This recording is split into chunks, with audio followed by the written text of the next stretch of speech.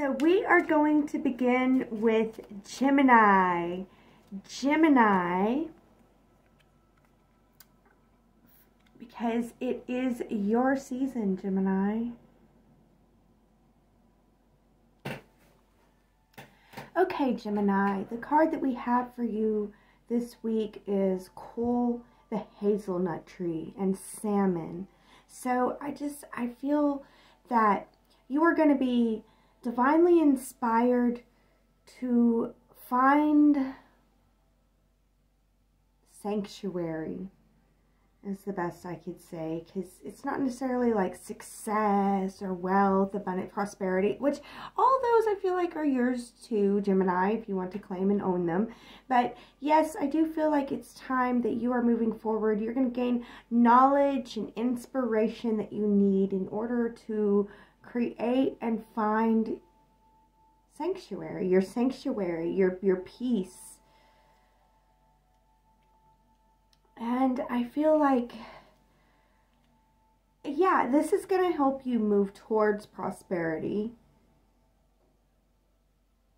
And the hazelnut tree is, it's a beautiful tree of giving, and it, you know, just like salmon, it represents strength and determination and the abundance that can come from that.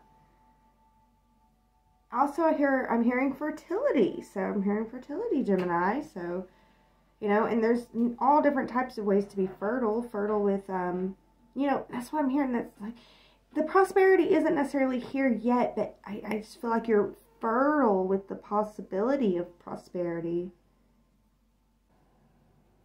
So yeah, Gemini, I just feel like I hear stay open to the possibility of success while you create your sanctuary, and know that your sanctuary and the knowledge and the inspiration that you gain for your sanctuary this week will help you to be able to lay the proper foundations needed for a higher success. For some of you Geminis, I just feel like it's success on top of success. For other Geminis, I feel like this is, you know, coming out of the struggle and being able to rebuild. And I'm just hearing, keep the hope, Gemini. Keep the hope. You got this, Gemini. I hope that you like this message. And that's all I got for you this week. And as always, be blessed with love.